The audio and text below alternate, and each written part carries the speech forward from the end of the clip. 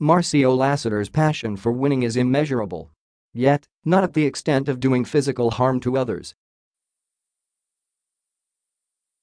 The San Miguel gunner stressed he's not a dirty player in the wake of the 2 technical fouls called on him that led to his ejection following a row with Terrence Romeo during the PBA Commissioner's Cup game showdown between the defending champion Beermen and TnT Katropa on Saturday night. Romeo likewise received 2 technical fouls from game officials for outright ejection that took place at the 3:40 mark of the second quarter, and San Miguel protecting a 48-37 lead. "I'm a clean player, everybody knows that," said Lassiter when SPIN.ph caught up with him. "I'm never dirty. The 26-year-old Romeo already left the Katropa dugout when sought out for his side on the incident. The commotion was sparked following a hard foul committed by Lassiter on a driving Romeo, which the TnT Katropa star didn't like, that led to a minor bump between the two and an ensuing staredown.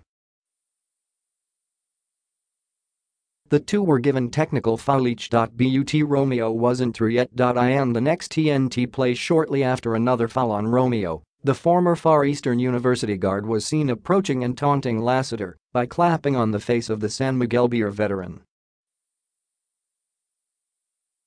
Lassiter reacted by pushing back Romeo, prompting the referees to call a second technical on both players, leading to their ejection. Lassiter later said the hard foul against Romeo wasn't mean to hurt him. "I play hard and I play honest. I've been playing that for my whole career," he stressed. At the same time, Lassiter said he won't allow anyone to disrespect me. "I'm not going to back down for nobody. I'm here to protect myself," said the Cal State Fullerton product. Lassiter said he was stunned by the call as well as Romeo's sudden outburst. "Yeah, when I saw him come out," he said of Romeo. "And I was definitely surprised with the call. But it is what it is. I can't do anything about it." The match at the Mall of Asia Arena was a rematch between the two teams that tangled during the finals, which the Beermen won in 6 games. And it didn't help any that both teams too are coming off sorry losses. "I'm just playing hard. Everybody knew we're coming off a loss, so we're just going to keep play hard.